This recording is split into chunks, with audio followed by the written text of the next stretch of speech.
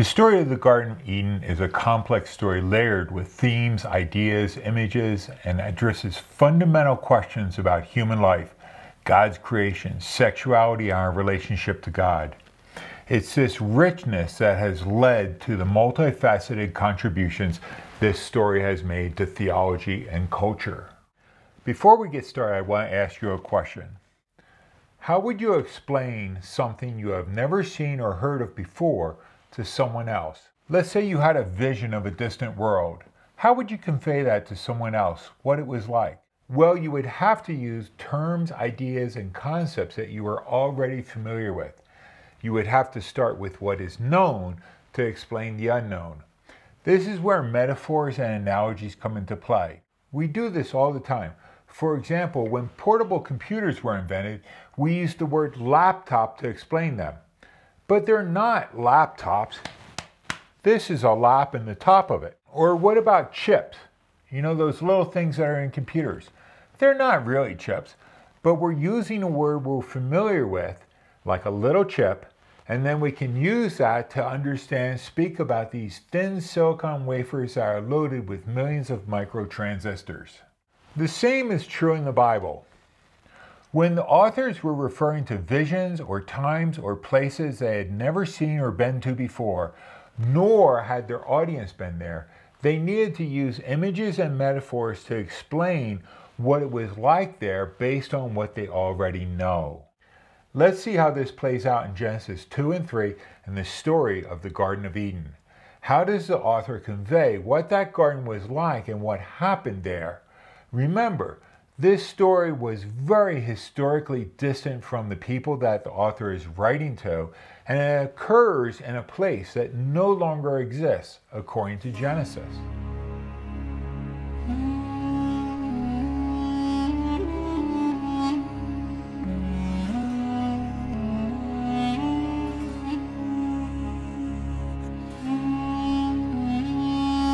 You're watching the Caffeinated Bible. My name is David Paris, and the goal of this channel is to dive a little bit deeper into the biblical text and at the same time help equip you to read the Bible in a more engaged manner. So if you like this channel and this content, please consider subscribing and give it a big thumbs up as well. In last week's video, I looked at how Genesis chapter 2, verses 4 through 7, and then the end of chapter 3 form bookends to the story of the Garden of Eden. And these bookends not only serve to introduce the main themes of the story, they set the reader up also for the tragic consequences in the fall of humanity in this story. Now, I don't have time to go into much more detail about that, but if you like, you can take a look at my video on that topic that I posted last week. So let's take a look at the beginning of the story of the Garden of Eden. In Genesis 2:8, it says, "The Lord God planted a garden in the east, in Eden, and there he placed the man he had formed. The Lord God made all kinds of trees to grow from the soil, every tree that was pleasing to look at and good for food. Now the tree of life and the tree of the knowledge of good and evil were in the middle of this orchard." And also notice, just by the way, how this mention of the tree of life and the tree of the knowledge of good and evil is setting us up for what's going to happen towards the end of this story. The first thing we know is something about where this garden is placed. Geographically, we have no idea where it is. There's been a lot of speculation to this, but remember, when the flood occurs, all these geographic markers that we might have are going to be wiped out. So we really don't know where this garden is, except for probably somewhere in the Middle Eastern region. The one thing we do know is that this garden is planted in the land of Eden. It's not the Garden of Eden, but the Garden in Eden. The Hebrew word that we translate as Eden here has two possible meanings. It might be derived from the Old Akkadian Edenu, meaning plain or steppe. Others think that is related to the basic meaning of the word delight. When the Hebrew of Genesis 3:23 was translated into Greek, instead of using the Garden of Eden, they used the paradise tes trephes, or the Garden of Delights, or the Garden of Luxury. During the period of the early church, when Genesis was translated into Latin, they used the phrase paradisium voluptatis, or the garden of pleasure.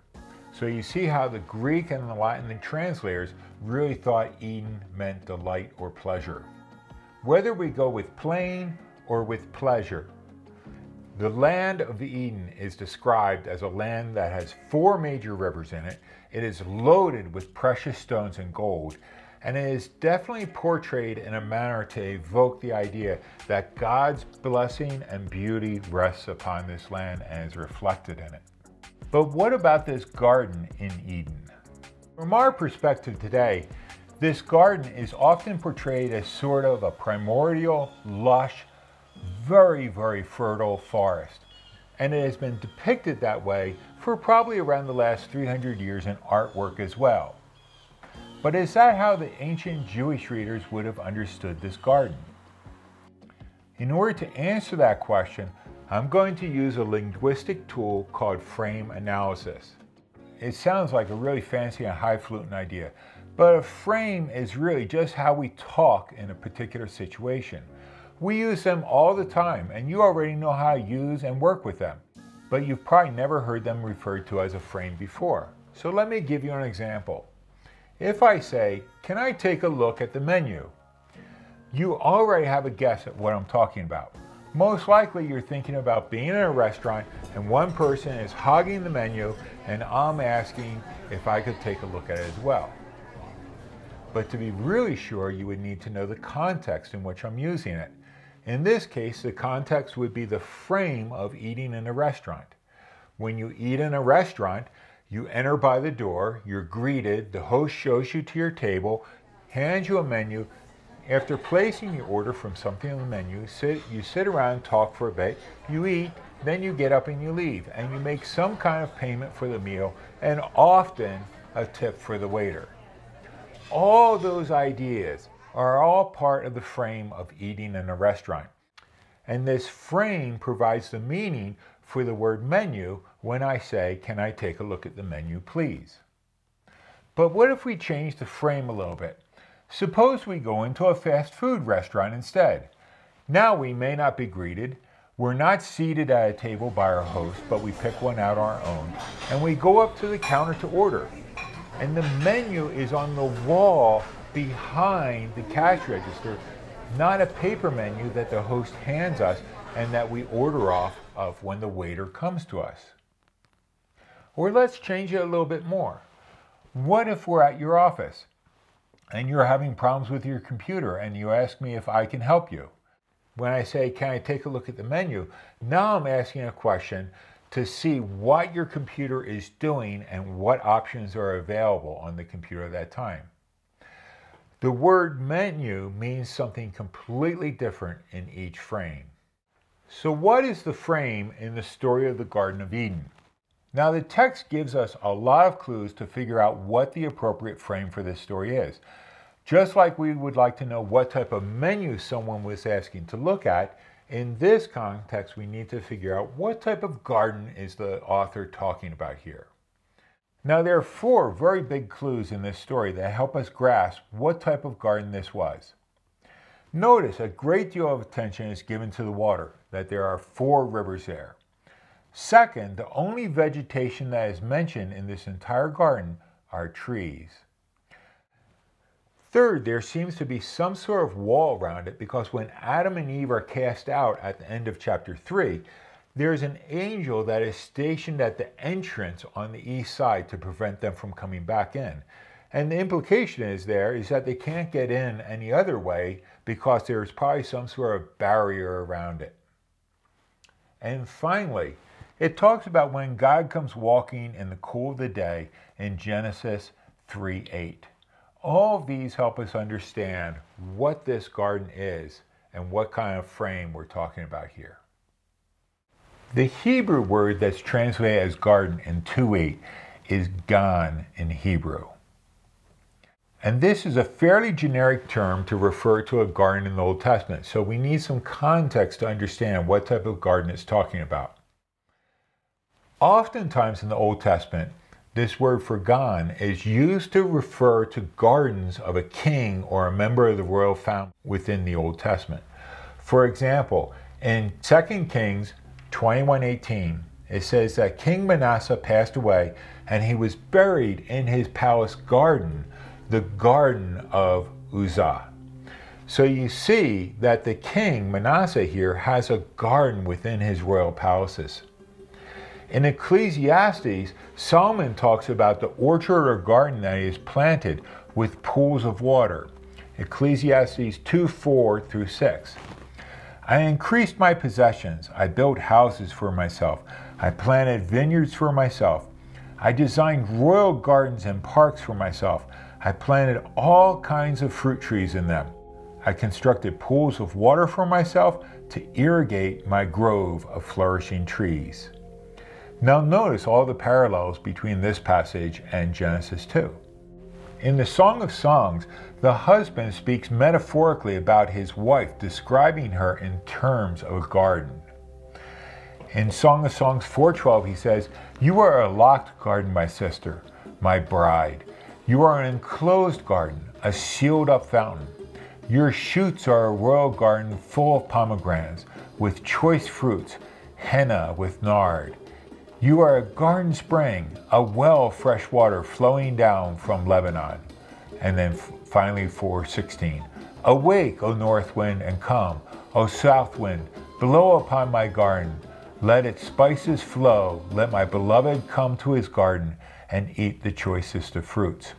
Now, in that passage, he's using this idea of one of these royal gardens to describe the beauty of his wife. Throughout the ancient Near East, kings and other wealthy officials would have enclosed gardens at their houses. A bas-relief from Ashurbanipal's palace in Assyria, which comes much later than the story of Genesis, by the way, shows the king and queen seated and being served in their garden, and you can see the trees in the background. There are also images from Egyptian tombs that give us a picture of what these gardens might have been like for an official within the royal household. These gardens were walled in, were places of luxury and rest, and relief from the outside world and heat. They primarily had a collection of trees, and there would have been a main water feature within them as well. Now in the Garden of Eden, we have every kind of fruit tree, and we have 4 great rivers. So this is not just a royal garden, this is God's royal garden or orchard. Now the Net Bible, when they translate this word in Genesis 2, instead of garden, they chose to use the word orchard instead. Mainly because this garden is described in terms of the trees and the fruit trees that are within it. While orchard captures the idea that this is a garden full of trees, we tend to think of orchards along the lines of sort of an apple orchard or a tree orchard today. It's an industrial agricultural type thing, long lines of trees all the way down. I think a better translation would be something along the lines that involves both garden and orchard, maybe a walled garden or an enclosed garden that was planted with trees. But I really don't have a great one-word term to translate this. It's also important to note that when Genesis 2 was translated into Greek, they used the word paradise for the Hebrew word garden. Now this Greek term was actually adopted from the Persian word pardes, which refers to royal gardens. So as early as 200 to 300 BC, when the Old Testament was translated into Greek, this garden was viewed in terms of a royal garden, one of these enclosed gardens like Solomon describes. So what did the frame of an ancient garden/orchard convey? First of all, the luxury of all the fruit trees conveyed fertility, wealth, goodness, and blessing. Second, the water feature conveyed life and blessings as well, especially in the arid Middle East. To have a water feature not only showed that the person was wealthy and powerful, but it would have cooled the garden in the middle of the Mideastern heat. Third, the fact that this garden is walled in would have conveyed the idea of protection and relief from the outside world. These enclosed gardens would have been places that the average person could only dream about. They conveyed wealth, blessing, abundance, and relief from the outside world. And I think this is what the author of Genesis chapter 2 is telling us. This garden exuded God's abundance, blessing, and protection. It was a very special place and a royal garden which God placed man in. There's another idea I want to hit on quickly within this passage. In Genesis 2:7 it says, "The Lord God formed man from the soil of the ground and breathed into his nostrils the breath of life, and man became a living being." Now in chapter 1, the text says God created humans, and the verb that's used there is bara. And I was talking about how that word is only used for God's creative actions. Here, the Hebrew word is yatsar, and it speaks about fashioning something according to a plan or a design. Often is used to speak about the work of an artist. For example, in Jeremiah 18:2-4, it's used to talk about the work of a potter, yatser. And this word for potter is derived from the verb yatsar, to form or design or pattern something. "Arise and go down to the potter, yatsar, and there I will let you hear my words." So I went down to the potter's house, and there he was working at his wheel. And the vessel he was making of clay was spoiled in the potter's hand, and he reworked it into another vessel, and it seemed good to the potter to do. God then compares his relationship to Israel with that of the potter to the clay. In verse 6 of Jeremiah chapter 18, it says, "Behold, like clay in the potter's hand, so you are in my hand." And this idea of God as the potter that shapes human beings is one that's found in several places throughout the Old Testament. So in Genesis 2:7 here, even though it doesn't say God is the potter, it's employing that image. God takes some of the dirt and he forms man out of it, just like a potter. And there's a couple ideas that come off this. First off, man is a creature like any other creature. He was taken from the dirt. He is not a fallen heavenly creature, but is part and parcel of creation. Second, just like we saw last week with the literary bookends to this chapter, this image also foreshadows the conclusion of the Garden of Eden story. Man is taken from the dirt in 2:7, and after the fall, he's going to have to painfully toil the dirt in order to eat it. And when he dies, he's going to return to the dirt in 3:19. God took man from the dirt, and to the dirt he will return. Now let's move forward a little bit. I want to pick up the story in 2:15. "The Lord God took the man and placed him in the orchard in Eden to care for it and to maintain it. Then the Lord commanded the man, 'You may freely eat from the fruit of every tree in the orchard, but you must not eat from the tree of the knowledge of good and evil, for when you eat of it, you will surely die.'" Now I just want to consider this idea of God placing man in this orchard or garden. Now I'm not going to look at the consequences of the fall here, but what I want to look at this idea here is that he placed him in the orchard to care for and to maintain it. And I'm reading the Net Bible translation here at this point. Some translators translate this as to care for and to maintain it, like the Net. Some translate it as to work and to keep it, to fit the context of the passage a little bit better. Literally, man's task is to care for and to maintain the trees in the orchard. This is the purpose is placed in the garden. I mentioned how temples often had gardens associated with them. In Greek, Egyptian, and also in the Jewish temple as well, there are a lot of connotations to gardens within the temple. Oftentimes, the pillars or the posts within the temple would have sort of palm leaves or things like that carved around the top of them. You would have a water feature and on various things like this. And even the temple is laid out, it's enclosed just like the Garden of Eden. And as a result, a lot of people see very strong connotations between the Garden of Eden and these verbs to care for and to maintain with the duties that God will then assign to the priests later on in the Pentateuch. Cassuto argues that these verbs, to care for and maintain, should be translated as to worship and obey. That man's life in the garden was that of worship and obedience. He was like a priest, not merely a worker in the garden or a keeper of the garden.